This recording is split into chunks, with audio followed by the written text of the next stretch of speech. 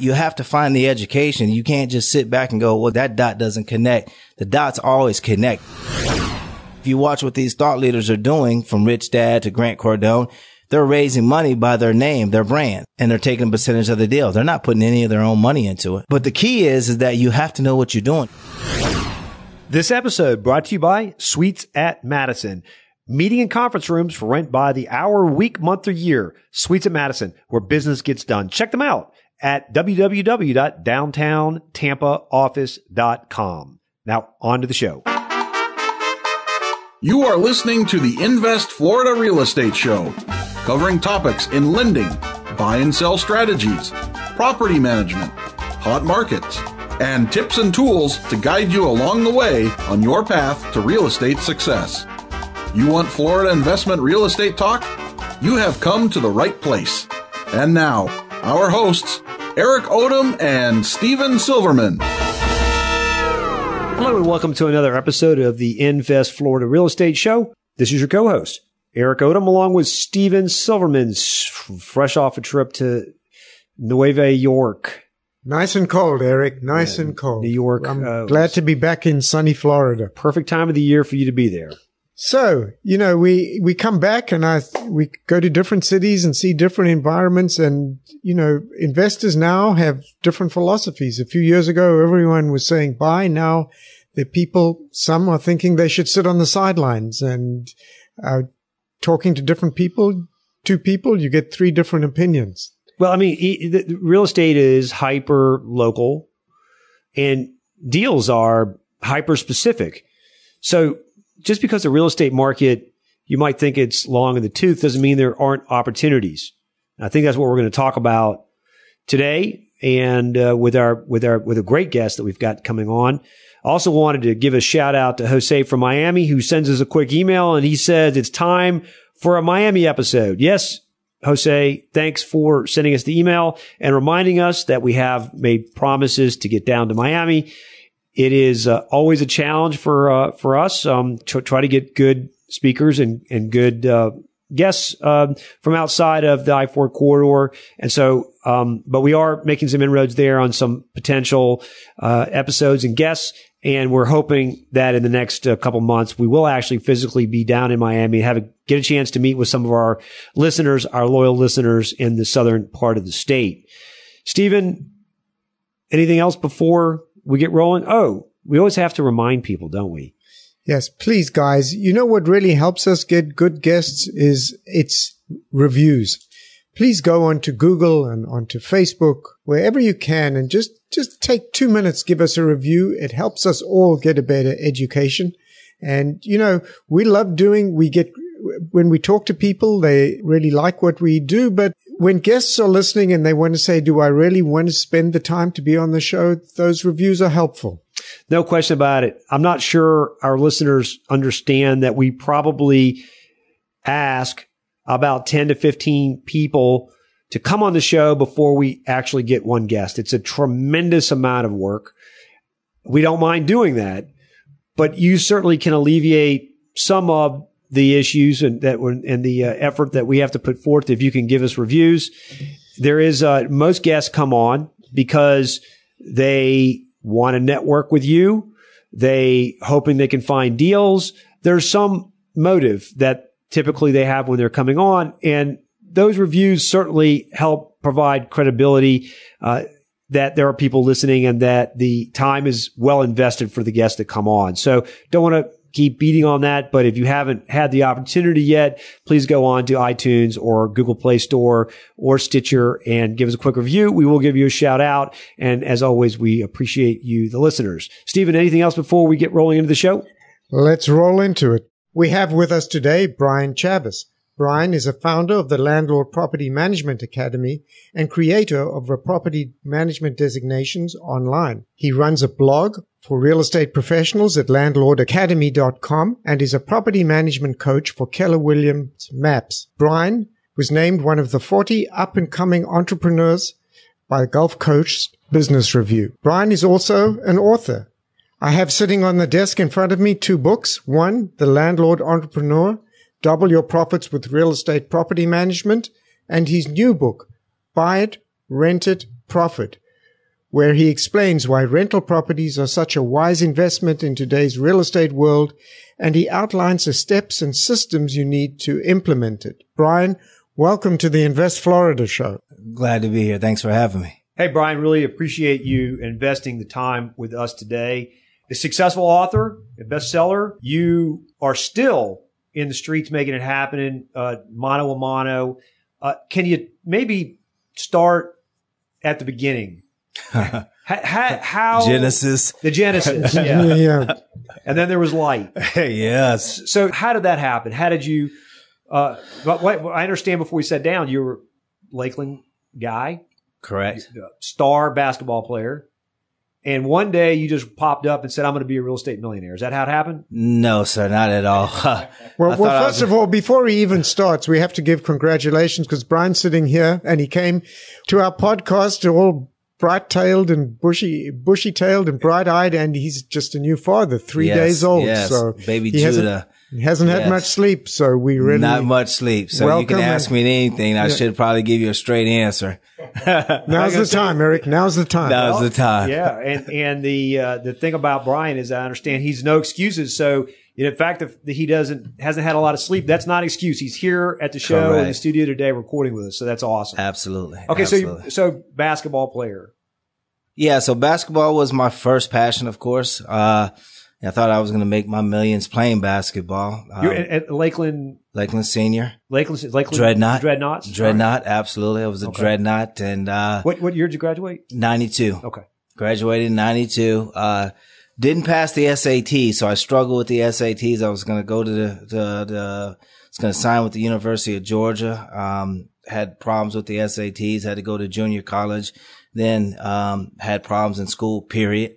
Just wasn't for me. So I ended up trying to go and play overseas and did that and came back into the States. And that's when I got introduced to real estate once the basketball was over. In my mid 20s, answered sitting at the house in the backyard. I'll never forget it with one of my friends and, someone that we hung out with just was shot and killed, while playing dominoes.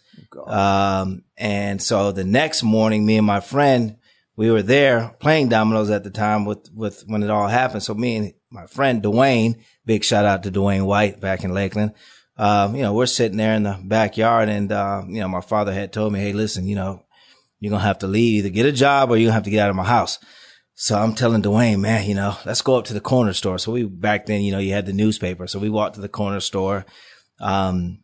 We came back to my house and sat in the backyard and I was going through the newspaper and came across leasing. And I was like, this is the job I need because my car wasn't working at the time. I had a Jetta, but it was broken down. It ran, but you had to jump it. I don't know if people remember the starter jump. So I had to jump it. So I really needed to get a job where I could live and work. And so, that's how I kind of got involved with the multifamily industry. It was, for me, I had no resume, really didn't, of course, wasn't a college graduate, barely graduated high school. So I trumped up a resume, put one together. My friend Archer Smith helped me create a resume. We did it at his father's house. So I basically fluffed a resume, lied all the way through it, got a few interviews and just kind of went from there. Once I got on scene and met the manager and they seen, I was charismatic, that I obviously can sell units or apartments. It was an easy sell. So you were leasing. You got into leasing. Got into leasing. Find it through the job through the newspaper. Found a job through the newspaper. Correct. And what kind of neighborhood, what kind of environment? In the beginning, there was a decent neighborhood. It was Brandon right here, Providence Park. Oh yeah. I was at Providence Park and I forgot the other side. The guy owned it. So I started there, but I didn't work with him very long. It was a private owner, really wasn't all that sharp. And I think he actually was getting in trouble. So I took another job and that's when I really got introduced to real estate and started to learn. I forgot the company, a much larger company that really was big on training and education, but they're also really big on redevelopment. So they would go into some of the what we call D property asset classes. And, D's not good. D means not good. He's like a D in school. D is a low income, right? Yeah. D means I dare you to go. Yeah, I dare you to come after the street lights come on. So yeah, they would take D class try to move it to a C product and sell it, Value within add, a couple of years. Value add. Yeah. So, but at a very large scale, because when people hear value add, we're thinking about flipping houses and things of that nature. This is institutional grade assets. So you're talking about 400 unit apartment buildings. So a lot of moving pieces. And so I really cut my teeth there because really they were looking for specific people to take over on the management side and the leasing side.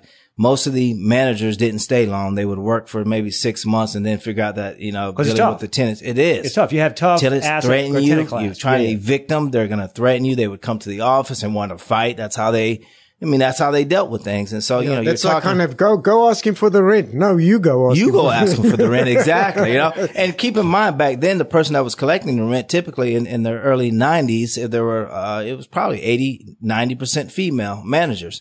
So, a female manager dealing with a 6'6", 280, aggressive male telling her, no, I'm not going to pay rent and, blase. So it was difficult. And so I moved up the ranks quickly because out of default, I was the only one still there. So, and you're living. So yeah, to do the job right, I convinced them, hey, look, I need a free apartment. And I also convinced them to move a few of my friends in from Lakeland to help me police the situation. And, that's kind of how I got my career started, oddly enough. Wow. So, everybody has this point in their career where they take a step that someone else was not willing to take.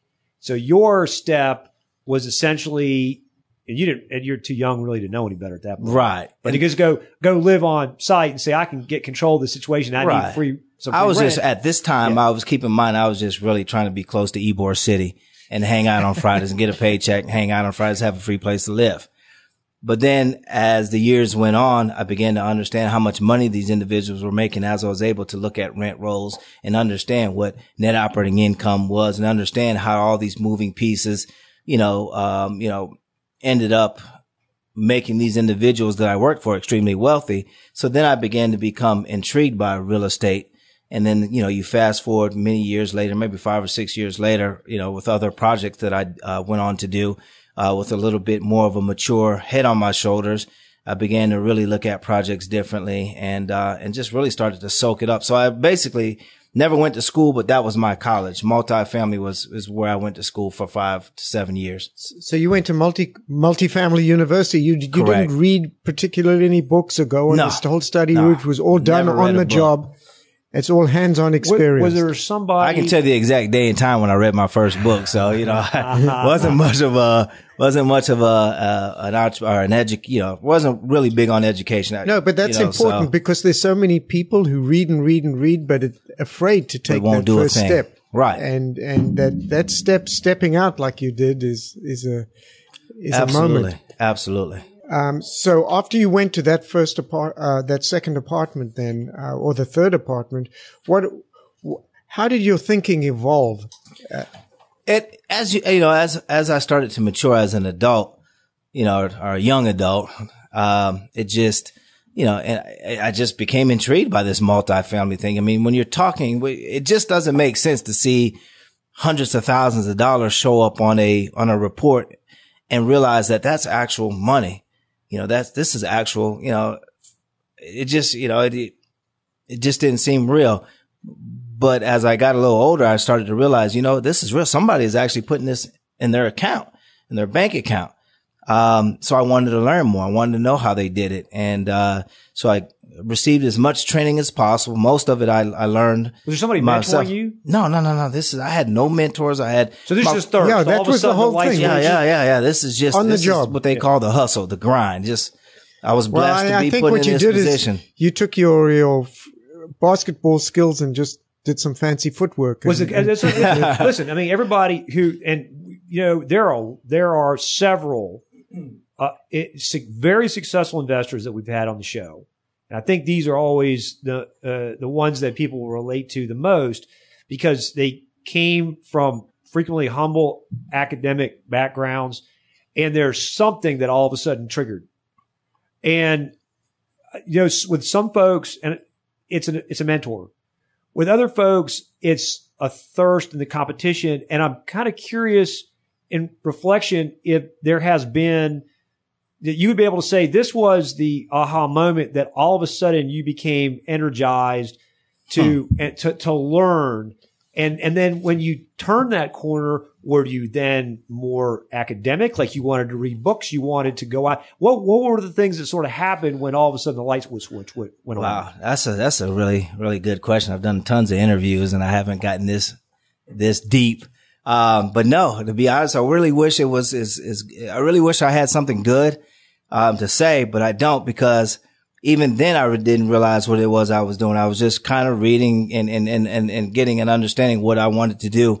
So fast forward to Memorial Boulevard. I was on a project, Arbor Lakes. I think it's still called Arbor Lakes, 356 units. I was at Arbor Lakes. I kind of evolved to really understand that, okay, I want to own rental property, but I thought maybe a duplex or a quad. So the maintenance technician there and I were looking at properties on the weekends. I came across a property off of Howard. Old man Freed had it, and it's now some law offices, but it's still there. And I remember going to the building, and I remember walking to Mr. Freed and saying, I want to buy this building, this duplex. Me and this maintenance technician, we can turn this thing around and make some money. I know how to do the management side. Mr. Freed said, okay, well, I'm asking $1.5 million. How much do you have? Well, I was short at that time, $1.49 million. So, I had to go back to the drawing board, and I go, back to my maintenance guy. I'm like, what do we do? And so he's like, well, why don't we just do property management, raise some money, and, we'll do management on the side. So we did that for about 6 months. And then I was like, you know what? We got a full-time job. We want to do management for other people. This just is not working. And so I remember one day, I don't know how I came across, I think it was a homeless individual I was talking to, because that's one of the things. I'm not saying it's a hobby of mine that I walk around and talk to homeless individuals, but, I do strike up conversations here and there whenever I'm, just hanging out or riding my bike or whatever. If someone's talking, I just remember having a conversation with one particular homeless person, and he said something that stuck in my mind. He said, if you want to do something, he said, put it in the book. I don't quite remember how, but he was like, if you really want to expand on your knowledge, or you really want to reach hundreds of thousands of people all at once, put your knowledge in a book, young man. And so I did. I ended up writing this manual. So, hey, whoa. You can't just jump like that, like some homeless guy, and then you're like a best-selling author. No, well, here, no. So he said, put my knowledge in the book. So he was more so, I was kind of talking to him about what I do for a living and blah. So we were just talking. He said, what do you do? I said, property management, but I'm going to shut the business down because I'm being spread too many places. I got 300 units that I'm managing Monday through Friday, and I can't do people's property on the weekends. It's just not enough. He said, well, take that knowledge of property management and put it in a book. That's what he said. So I did that. I went, put it in this 3-ring binder. So you had to crystallize your thoughts and what you No, knew. what I did is people, there was no thoughts, because Picasso said good artists copy, but great artists steal. So I didn't have to go far to find this book, this knowledge, because I was running these systems every day, running these 300 units. So I just took the systems that I basically was doing Monday through Friday, put it in the book, but put it in my own kind of easy to understand. I took what they gave me and then made it easier to understand and digest for the average individual. And I had by the time I was finished, I had this large 3-ring binder, and I started to sell that out of the trunk of my car to these real estate investment clubs throughout Tampa. So most people that are probably listening to your podcast that are probably from Tampa, they'll go, I remember that kid used to come to the RIA groups and sell his little 3-ring binder. And then he started doing his own workshops out of Kinko in a broom closet. So that's kind of how it started. And then from that, the 3-ring binder ended up becoming the Buy It, Rent It, Profit book and the series of books that I have. This all seems very logical to you. Chronological, yeah. It's all logical. For me, I'm listening to a guy who self-admittedly struggled with academics, never went to college, wasn't interested in academics, and then at some point, like in his evolution, decides that he's going to be an author. And that's really incredible. That's incredible, man. Like the logic leap from like a guy who doesn't care about books to who's writing books. And it really was the instigation, I guess, of your experiences that sort of brought you to this point of trying to put it down on paper. Never looked at it that way. I've never quite looked at it like today, Joe was asking me, what do you do when you wait for your daughter in the car? Because I told him I'd get to the parking lot an hour early on purpose to pick up my daughter from school. And he's like, well, what do you do? I'm like, well, I take my online courses. And he's like, well, who do you listen to? And I'm like, I listen to these these professors from Harvard, because you can access their courses through Udemy, sure, which is an online platform where you can take online education. You just pay for it. So I can take a Harvard course just like any Harvard grad, except for I'm not paying what they're paying, nor do I have to worry about being accepted to Harvard, but I can take the same course. So I take courses. It's like point A, point B. You know what I mean? I just do it. I never really sit there and analyze, well, how difficult will this be, or how, you know. Before you ask a question, because I want to go on this train of thought. You at 18 years old had a feeling about. Well, not 18. I wish I graduated at 19. Okay. Well, no, wait for a second. You at 18 or 19 years old had a concept of education, and you as a grown man now have probably a different concept of education. Could you define and put that in the context of real estate education, and like what you thought about it then and how you've evolved to think about it now, and what's an efficient way for people to become educated in the field of real estate? How would you try to summarize that? Because I want to tie in that, because I know you've changed. Oh yeah, absolutely. I have. Okay. Yes. So talk about that. So when I developed the Landlord Academy, that's kind of, you're kind of touching on why the Landlord Academy, why did I decide to keep that around and do the consulting and coaching, is because there wasn't anyone. All this stuff that I've done is homegrown.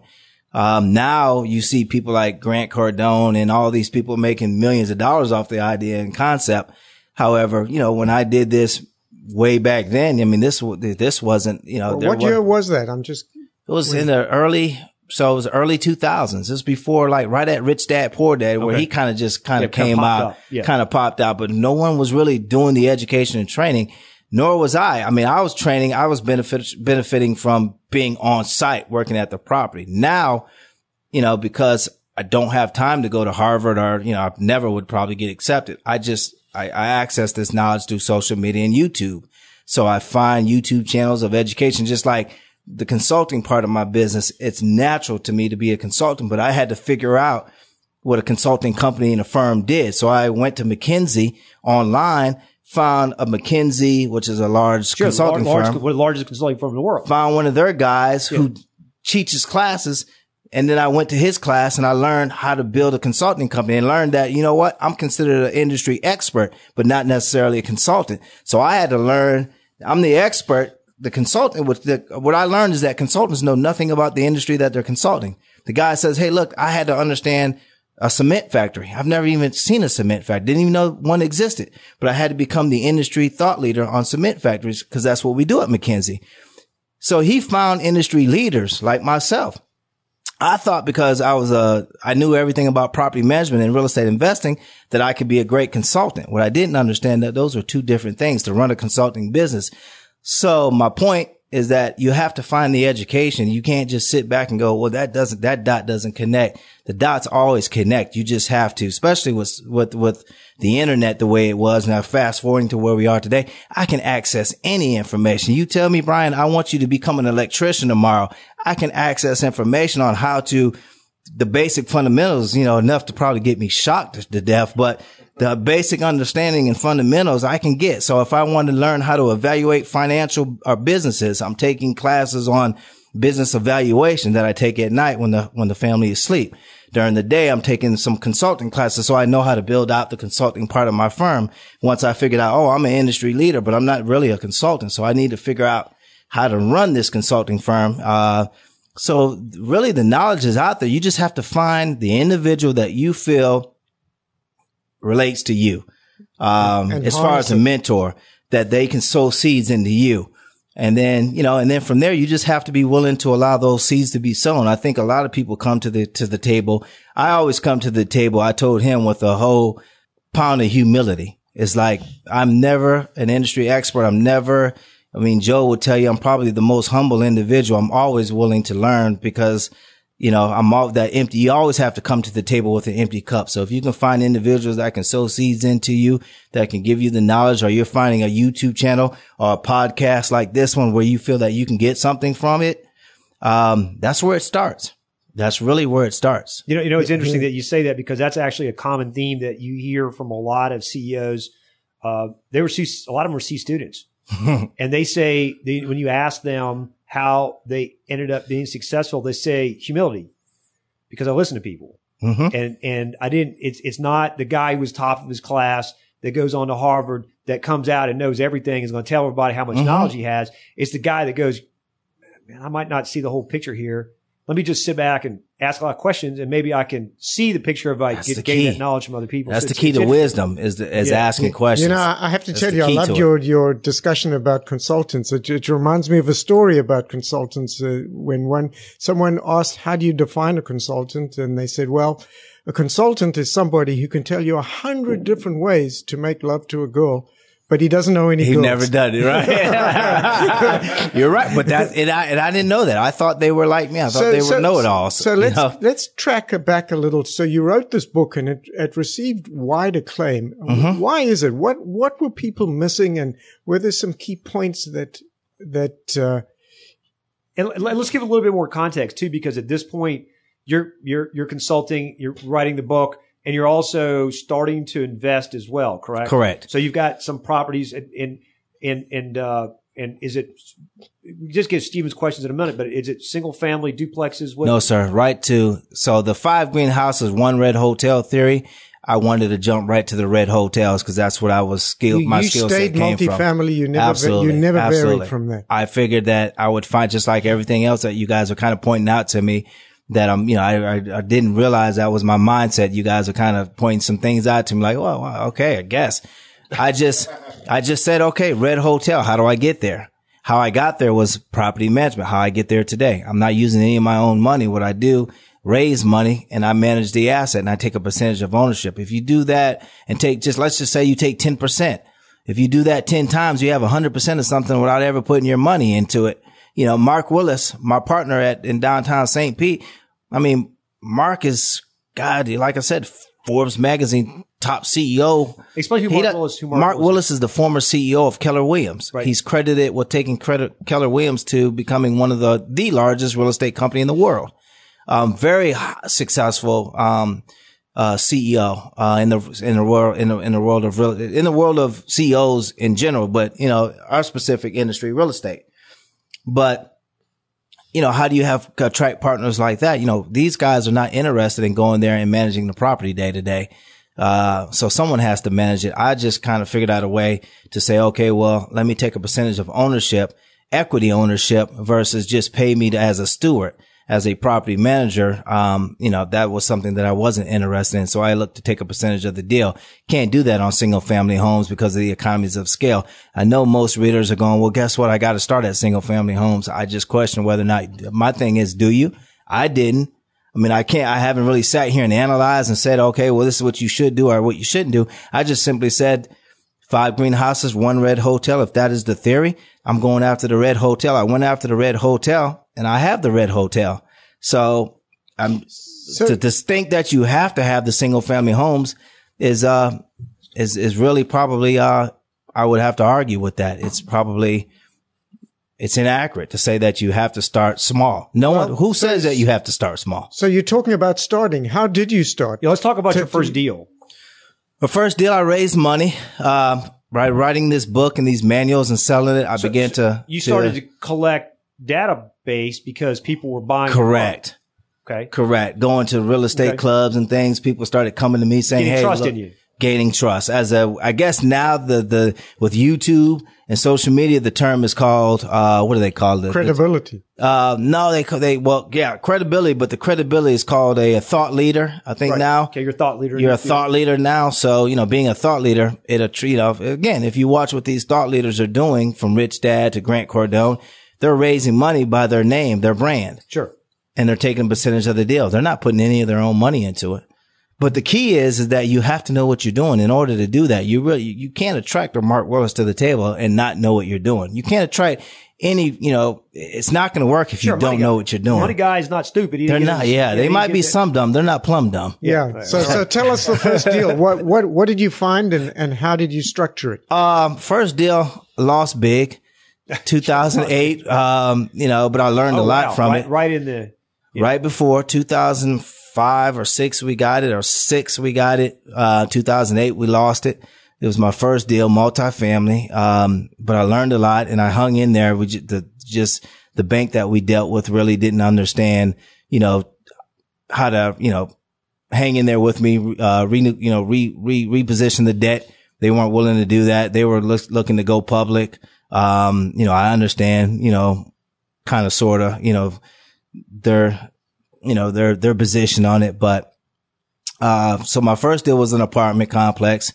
Then I, of course, went on to have many projects throughout Florida, taking parts and helping the management side, taking percentages of ownership in either the management company or the assets. This is a key point because a lot of folks never got up off the mat from 2008. Well, so you can't. I'm not going to let you just skip by that. You're going to say, okay, you took a lump on your first deal. Took a lump, but that wasn't the major lump. I mean, there's a story here that we're going to walk into that's going to be like a landmine that's going to blow everybody's mind up. So I'm going to go ahead and walk into it now, just in case we're running out of time. 2008 wasn't the thing that I kind of factor in. We began to look at the headwinds and began to see certain things happening in the economy. I kind of was bracing myself for the 2008, for the big fall. For as drastic as it was, I didn't plan for that. I planned for a very short period of time. I didn't plan for that time frame to be as long as it was. I don't think anyone did. However, that wasn't what did me in. 2012 was when I financially lost everything. When I was diagnosed with a brain tumor in 2012 I lived on Davis Island at the time. And that is when probably I had to start from scratch all over again in 2012 because I didn't have any insurance. Oh my gosh. So everything that I had to do, I had to, basically, fund myself, including the surgeries, the chemo. And when they did the last surgery in 2014, they removed the tumor from my brain. It was unfortunately located on pretty much centimeters from my motor cortex. So when they removed it, I was paralyzed, lost my speech, my ability to walk and talk. And those are the things that I had to get back. Not only that, but also had to try to bounce back financially to where I am today. And which is really, to be honest with you, a very much so still a rebuilding process from where I was, before I lost pretty much everything. So, I mean, losing, that's just something that's in my dictionary. Anybody tells you they hadn't lost, they're either not doing anything or they're lying. Yeah. It's the same thing. It's like, I haven't been sued yet. And they say you're not successful until you've been sued, but you're not really successful until you've had those losses. I would never want anyone to lose or have to go through what I went through, with a brain tumor, because the seizures and just the chemo. A year of chemo was, I wouldn't wish that on my worst enemy, but to keep moving forward. At the end of the day, that, that's something that, I feel that, that transcends any industry, any story. And coming so soon after 2008, you had the market, which dealt you a bad hand. Mm-hmm. And then when the market started to get back in gear again and you've got the opportunity to start making it back, but I'm sure you hadn't yet, all of a sudden you got knocked down by the hand of God. Right. How did you pick yourself up from that? Obviously, and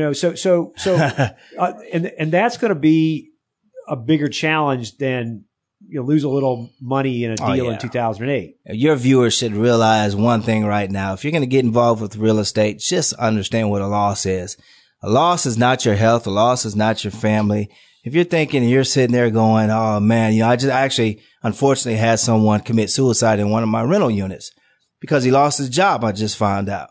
Guys, killing yourself over losing a job or finances, man.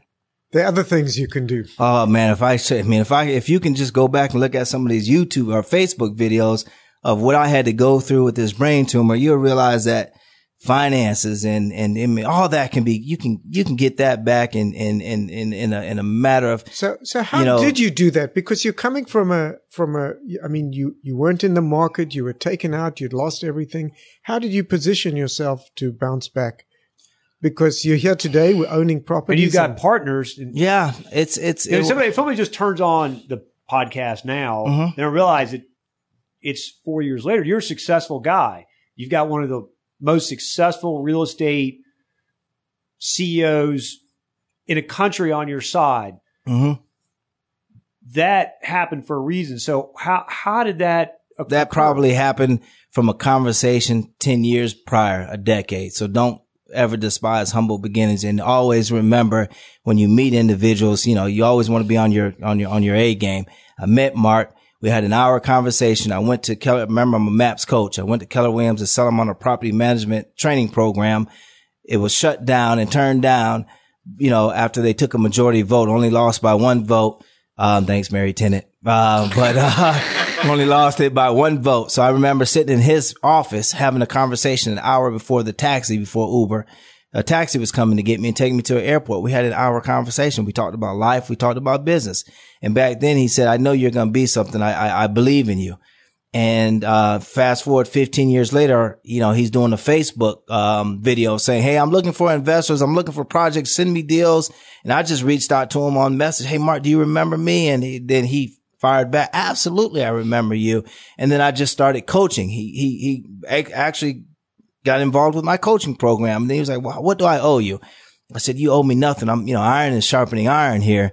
I'm learning from you. I'm getting to learn from one of the top CEOs. You owe me nothing, because he was asking me to help him evaluate a deal. And what do you think about this deal and that deal? Him and another partner. And I was helping them, and they were learning and I was learning, but I wouldn't take anything from him. A unique skill set, because you literally in the streets, you understand not just the numbers, and you can get a Wharton graduate. Right. The numbers. You're the guy who understands. Mark understands numbers. I can look at this guy, and I know from the tenants that are in here that the numbers aren't showing. The demographics and psychographics exactly is what you're talking about. Anybody can look at the numbers. Hell, those salesmen that sell you the property, no offense to any of my brokers out there, but there's a difference between salespeople. Salespeople want to make money from you. An advisor wants to make money for you, typically. And so, and again, yes, I don't have the background and the fancy degrees in finance. However, I do have over 15 years of, actually doing it, the actual experience of doing it. I love some of the things that you said, only because it just goes back to the importance of relationships. Like, you really started writing a book because you actually took the time to speak to a homeless person, and then you stayed in contact. You sowed a seed, right. That's how I feel about when I met you, Steve. Stick around. I'll get you there with you. Just stick around. Yeah, you never know where your seed's going to come from. So many times people just walk past them and they just treat them like they're a lamppost. Well, I think a lot of it, it depends on how, I'm a spiritual person. I'm more spiritual after 2012 and what I went through in my walk there. But yeah, absolutely. At the end of the day, that is, you never know where God's going to place someone and where you're going to receive that. And I can't tell you how many people are probably listening to this podcast now that have probably didn't pick up a phone, didn't have a conversation with someone, or decided to thumb their nose up, and or they were too busy, or they were going through a stressful day, didn't stop to have a conversation with someone, and missed a blessing that God was trying to place someone. Yeah, missed a relationship. Or they get frustrated because they miss a light, a traffic light, and they're delayed. You never know. There's probably a reason why you're being delayed or you missed that flight. God wanted to put someone in your path.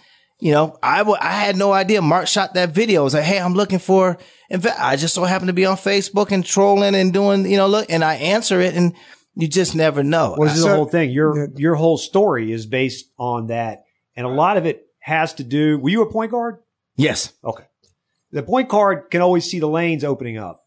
And many people that don't understand basketball, I talk about energy forces and fields, and some people it's something other spiritual, it's their God or whatever, that there are opportunities that are presented to you, but like the point guard that's coming down the court, his head's got to be up looking for the lane to put the ball. Mm-hmm. And that's been your whole life. Like your whole professional career has been, your head's been up and you're looking for that energy force of how to walk through the door, and the homeless guy being that, it's a really intriguing story. And now, you're partnered with one of the most successful real estate CEOs of all time. So I've found some of this philosophy like really interesting, and it takes us away from sometimes what we do. But I know you just really did an interesting deal in St. Petersburg. Can we talk about that? Yeah, that was the deal I did with Mark, downtown St. Pete. Everyone wanted to be in downtown St. Pete, and we found an off-market apartment, multifamily. I was looking for something in particular,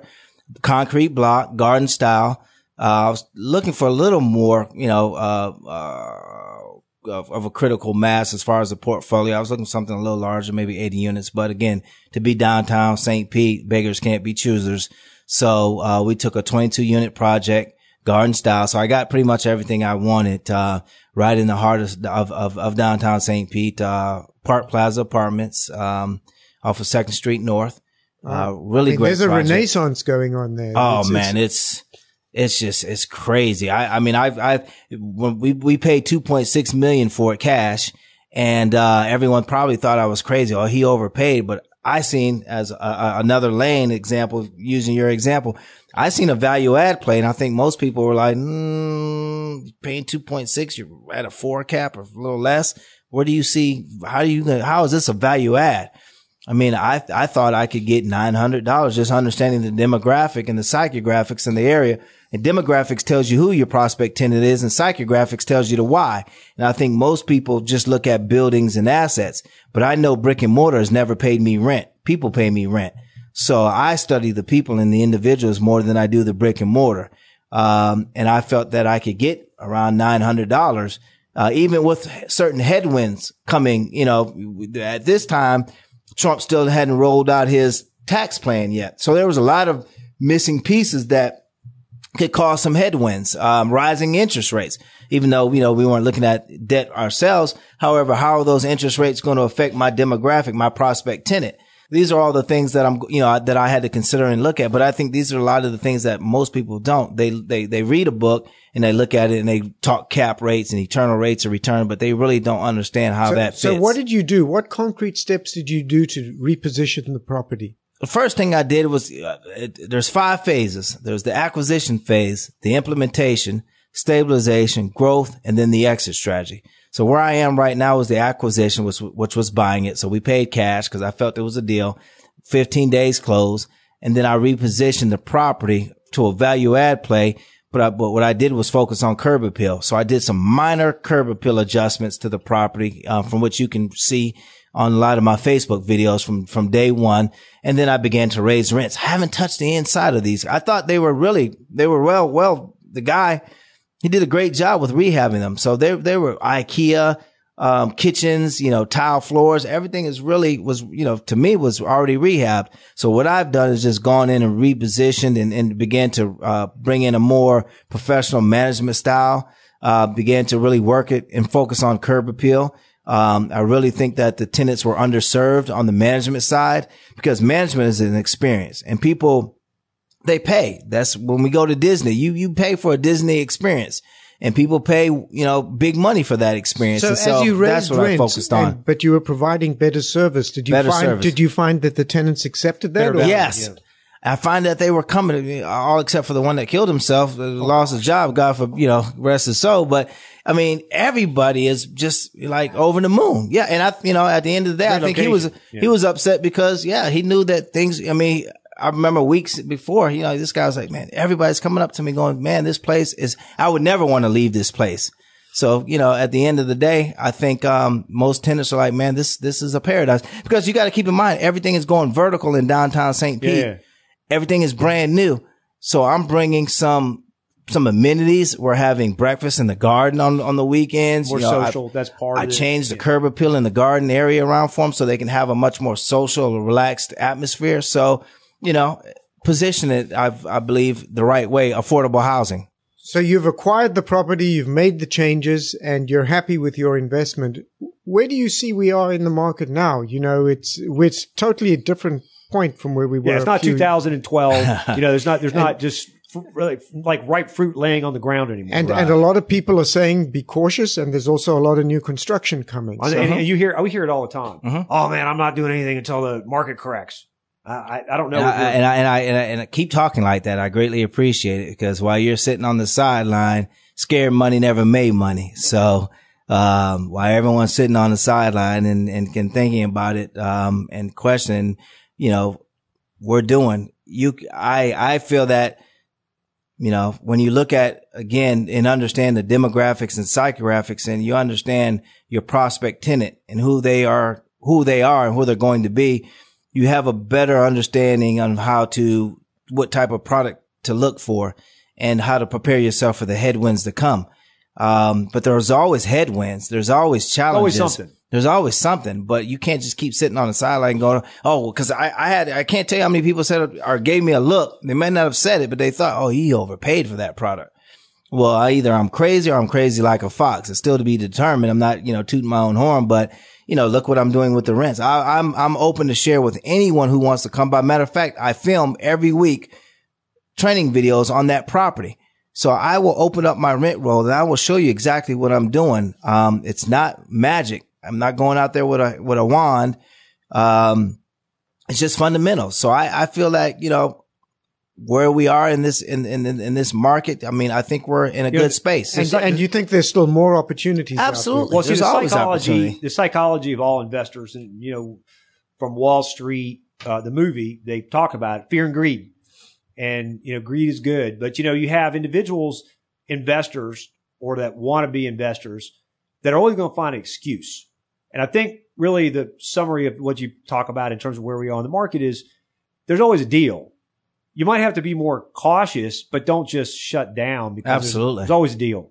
You have to get it probably from the operational level. So where's the scary part for me with these headwinds is the operational level. You have to really have your fundamentals with the management side, because when things do tighten up, it's probably going to be, the effects on your prospect tenant. So if you really don't understand or have a great property management company helping you, then some of these issues you'll probably take on the chin. It could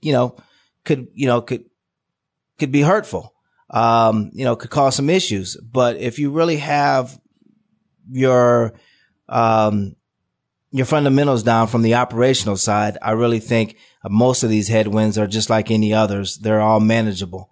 We're not going to see anything like we did in the early 2008s. I really think, for the most part, this is manageable. And also, another reason why I overpaid 2.6, and I'm using air quotes for those who can't see. What's the cap rate you said? 4? A little under 4, is because I'd rather deal with that. When I lost everything, it was because I was banking on a low income demographic who was affected by such headwinds. But the demographic that I'm dealing with now can sustain. These individuals have great neighborhoods, savings and things like that. So great neighborhoods, better neighborhoods. But you're going to pay. You're going to have a higher the value, lower the cap rate. You're going to pay, but you can't be scared of lower cap rates when you really feel like there's some value there. So how do investors navigate? The waters are becoming, then there's headwinds. You use the term headwinds. The waters are becoming more treacherous now. And, you're advocating, don't go sail to the nearest port and tie the boat up. You're saying keep sailing, but how can investors, let's say 1 or 2 pointers would you say for investors, knowing that we're at market points, and you've had some experience now twice of some unfortunate things that have happened to you. What wisdom would you give to investors to say, this is what you need to do and don't do this and this, as the market becomes into the cycle that we're in right now? Well, I wish I did have like this is what you do or what you don't do. Unfortunately, I never know. For me, everything has always been on the fly. So I'll say focus on your fundamentals. So when you're fundamentally sound, no matter what pops up, you don't necessarily have to go to port, as you pointed out, right away. So where people pull over and they go to port is because they really didn't have the fundamentals down. You have to understand your ship you're sailing, number one. So, pull that boat over if you really don't have a strong grasp of that ship that you're sailing, or if you don't have a real clear plan on where it is you're going. Those are reasons why you probably should pull over and get out, while you still can.